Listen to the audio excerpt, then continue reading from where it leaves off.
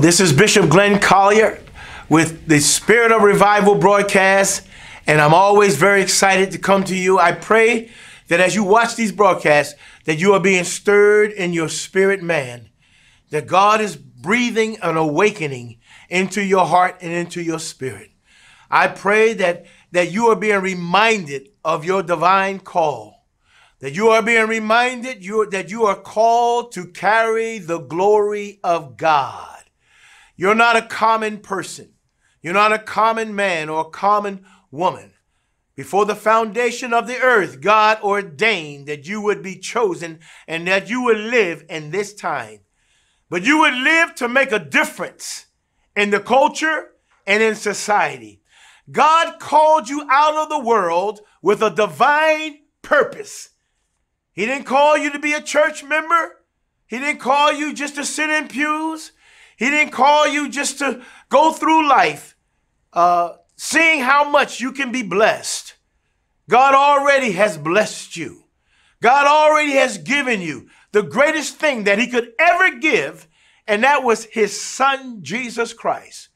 You've been bought by the blood of Jesus, the precious blood of Jesus. He has redeemed you. When you think about this, even before you turn to God, he had already made a way for you to come in right standing with him. He doesn't just want you saved. He doesn't just want you on your way to heaven. He wants to use you for his glory. He wants to use you for his glory. Why would God leave you on the earth? Some of you are saved. You're listening to me right now. What is the purpose for you remaining here? What is the purpose that you are still here on the earth? Is that you have a good time? Is that you acquire things? Is that you get things in life? That you live 70, 80 years and then God calls you home? There is a divine, godly, eternal purpose that God has you here. And I pray that the spirit of revival is awakening you to your call.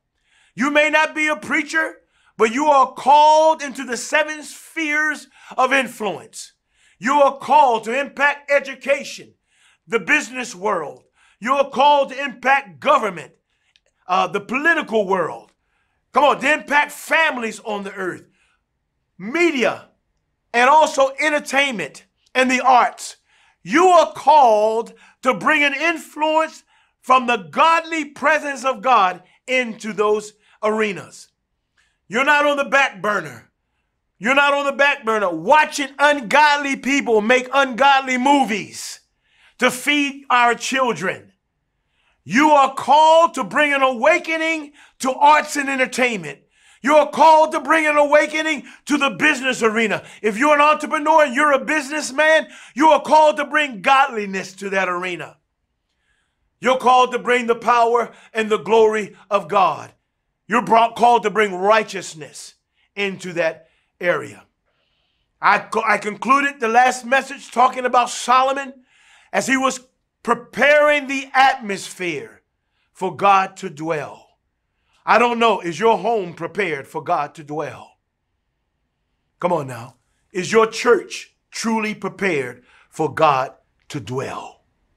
I'm talking about God's dwelling that will come down, that it will cause men and women to weep and to cry out to God, that will cause a cleansing and a purification, that will cause a man to walk away from his sins, that would empower a man to say, no longer, no more, I can't do this any longer.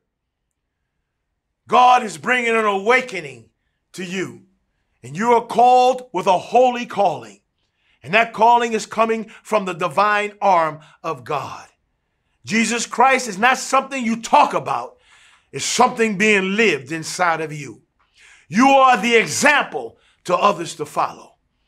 Glory to God. You're the example for others to follow. You are the standard bearer. You are the one setting the standard in the nation. You are a godly man. You're a godly woman.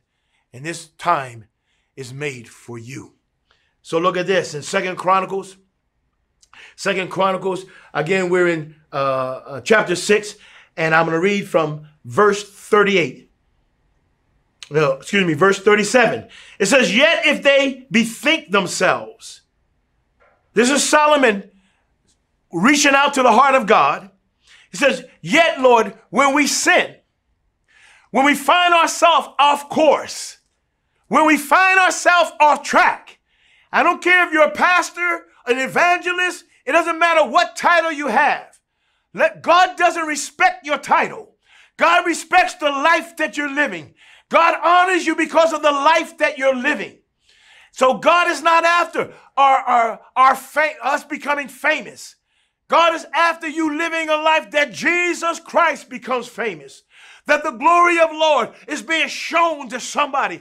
That it draws a man out of darkness and into his marvelous light. There's some people out there that may be on drugs. There's some people out there that may be caught up in a certain lifestyle. Let me tell you something. Today is your day of deliverance. You're not going to carry that any longer. You're not going to be caught in drugs. You're not going to be caught in an ungodly lifestyle. Come on, the power of God is here for you. And if you begin to agree with heaven, if you are tired of being tired, if you're tired of being beat down, the power of God is here today. And I'm calling you out. I'm calling you. I'm awakening you to the things of God. And as you awaken, God is arising upon you.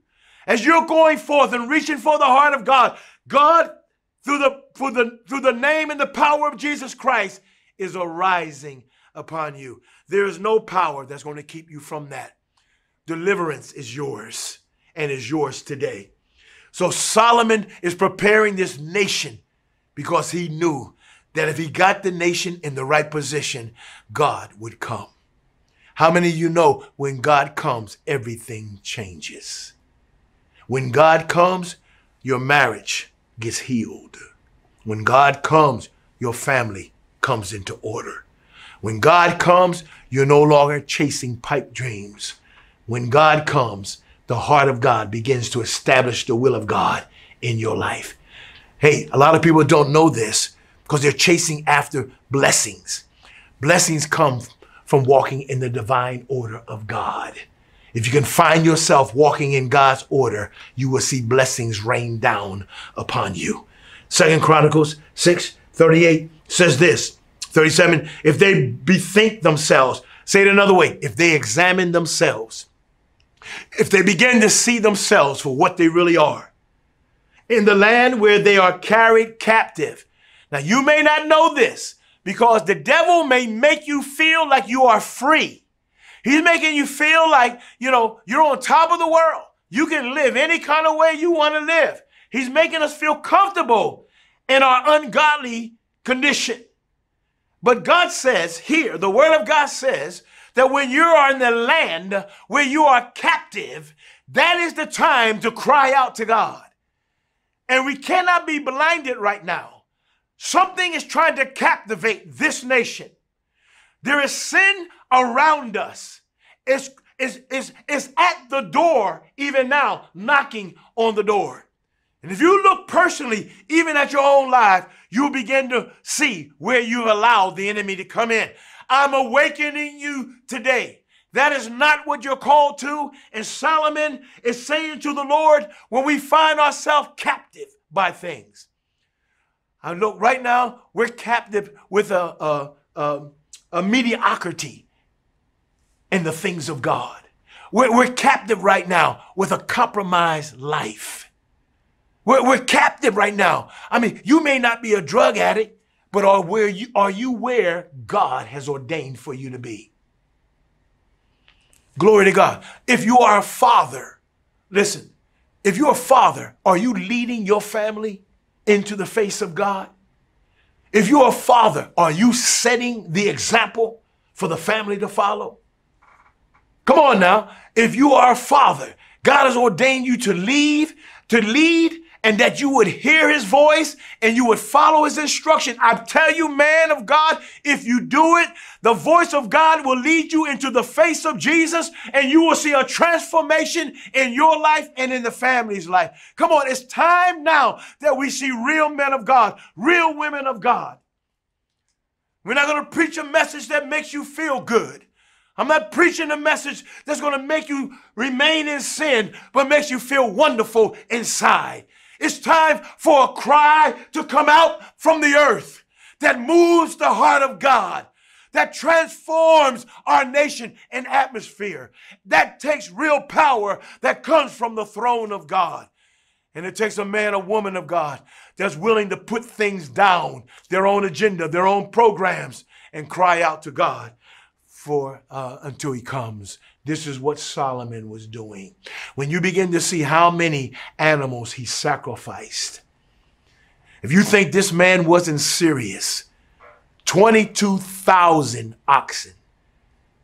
When that fire came down from heaven, he sacrificed 22,000.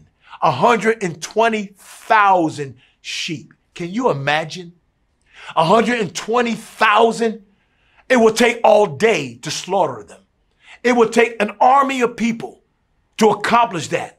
But nothing was too small. Nothing was too great for what Solomon was preparing for. He knew that his nation needed God, and I'm saying, America, we need God. I don't care where you live in the nation, you are not safe. Unless you begin crying out to God and helping to bring an awakening to this nation, you are not safe. There is no place to hide.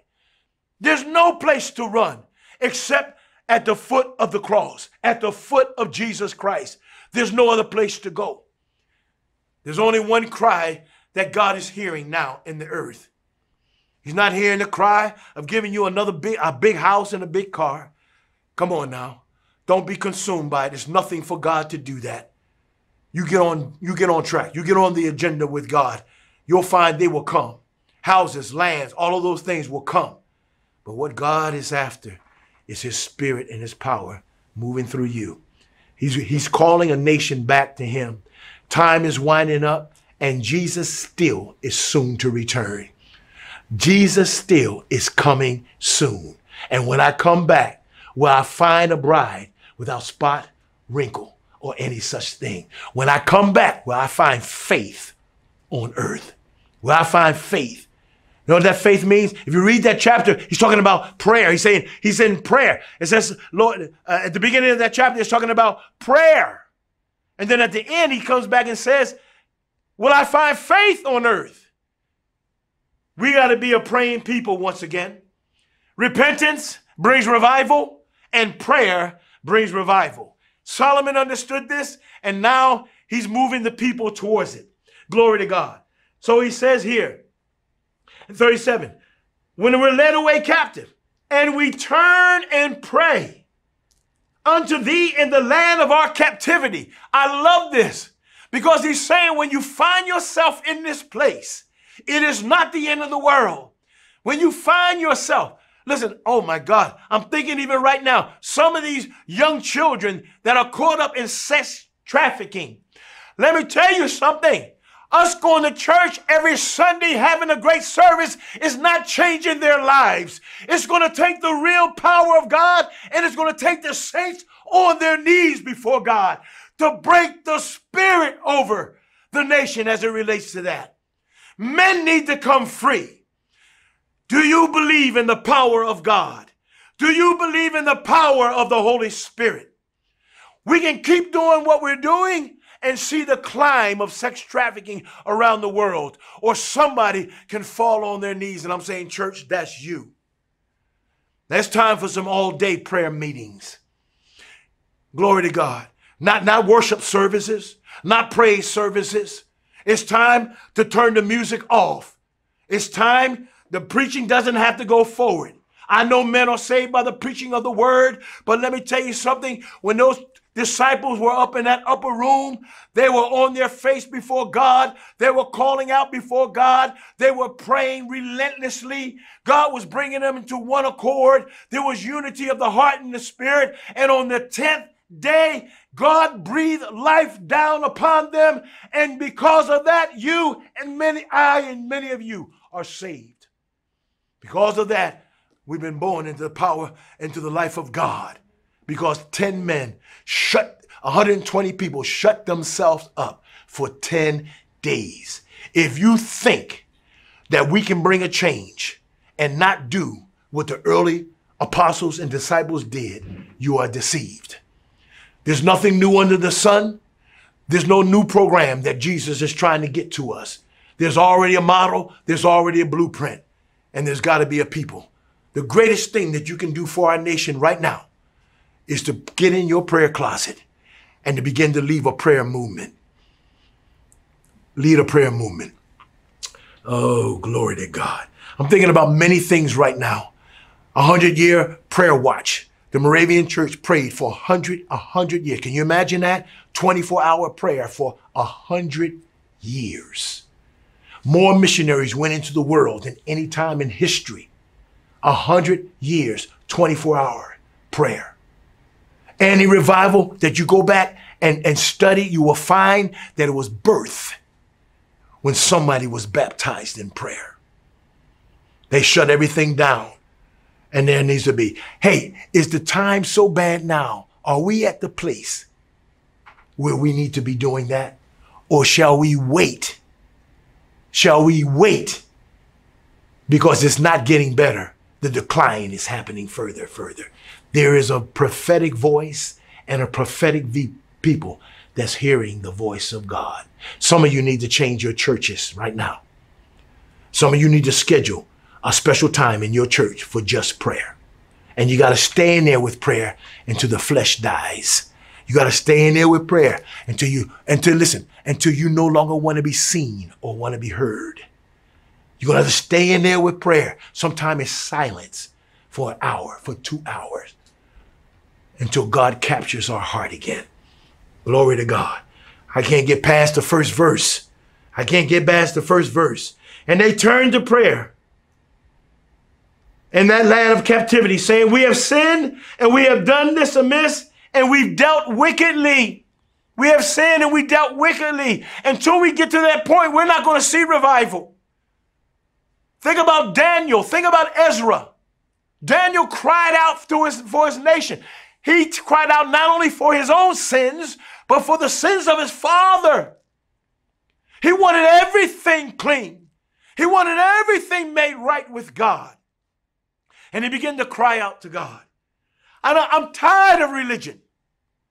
I'm tired of what it steals from us. What do I mean by that? Religion can keep you comfortable and unchanged. Religion can keep you living the same way and your ear not attentive to God. Come on, we need a brokenness in America. We need a brokenness. You know what I mean by that? We need to be broken before God. We need to be humbled before God. Listen, I want to willfully get on my knees. I don't want God to break me. I don't want me to be stubborn in my sin and in my way, that he has to break me before I cry out to him. I want to willfully go down. Hey, Solomon was leading a whole community, his whole nation. Pastors, I'm going to encourage you. Your people are not going to move into this until you begin to lead them into this. It's not going to become a priority to them. And I'm going to say this to you also, pastors. Don't let your congregation lead you. Most will not lead you into the face of God. You have to get into the face of God and lead them into God's face. Glory to God. I believe somebody's listening to me. Somebody's listening to me. Glory to God. And he says in verse 38, if they return to thee, Lord, we're in sin. We're in captivity. There are many things coming at us. But God, if I return to thee, if we return to thee with all of our heart, with all of our soul in the land. See, God is not going to take this little patty cake stuff. He's not going to take this make-believe repentance. Come on. God is looking for the authentic and for the real. He's searching the whole earth if he can find a man that will stand in the gap for a nation. We have been called to, listen, to be the sacrifice. not just to sacrifice, but to be the sacrifice. What do I mean by that? When the whole world and the church is going in one direction, somebody's got to die and fall on the face of God. Every revival, somebody was dying while the world was going on. And then when the revival broke, the world came running to where God was. Come on now. Your church has been called. Have your services, add another one. Not to get members, not to raise another offering. Have one. Have a service where you're just calling the people back to prayer. Monday night, Tuesday night. Everyone doesn't have to come. God will draw the ones. And there are people out there like you and me that know that this is the time. This is the time. And you're going to be a part of the revival that's coming. You are going to be a part that breathes breath of God back into the nation. See, I love what the Father said to Ezekiel. I love what God said to Ezekiel. He said, Ezekiel, can these bones live? And the Bible says that the bones were very dry. They were very dry. If you look at them, there is no life. They've been laying there for so long. They're broken and in pieces. How do you ever put them together again? Can these bones live, Ezekiel? I don't know, Lord. Only you know. Ezekiel, speak to the bones and command them to come back to life. That's what I'm doing right now. And that's what you're going to do. You're going to look at these dry bones and your sphere of influence, and you're going to command them to come back to life.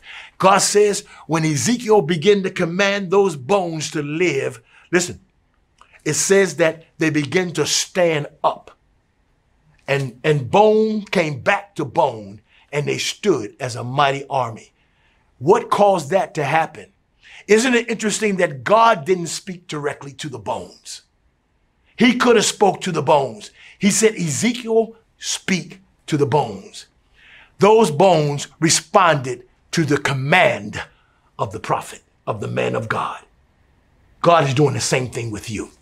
You're going to have to start speaking what God is saying in this nation. Stop trying to please the people. Stop trying to please, giving them what they want to hear. And you're robbing them of transformation and conviction. And you're robbing them of salvation. And you're robbing them of being in the right position with God. Stop feeding the people what they want and give them what God is saying. And if you don't know what God is saying, get into his face until you hear the heartbeat of God. Because that's what's needed right now. I got to hear a word from God. I don't have to, look, I got to get through the noise. I got to break through the noise. That's not God, what you're saying. That's not God right there.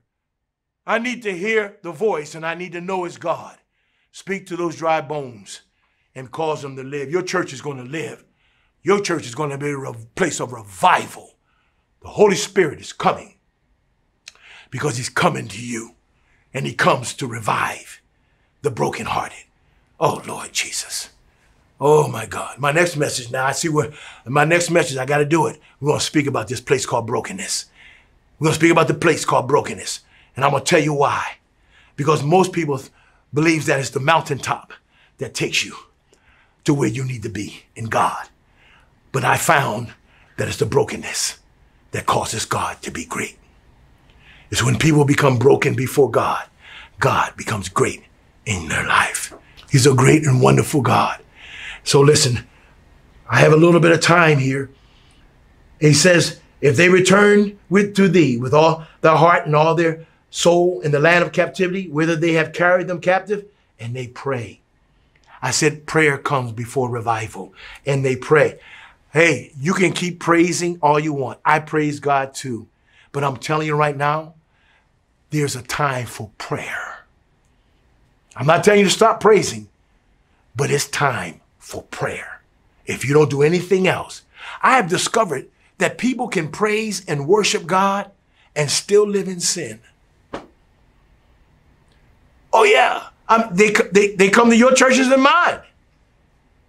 And they will praise because the music is good. The singing is wonderful. It makes them feel good. But prayer, you cannot stay in the same place if you commit yourself to prayer. Because the first thing that happens is God will cause you to examine your own life. He'll cause you to examine your own self. There begins to be a fire and a purifying that comes to the heart as your intimacy with God begins to grow.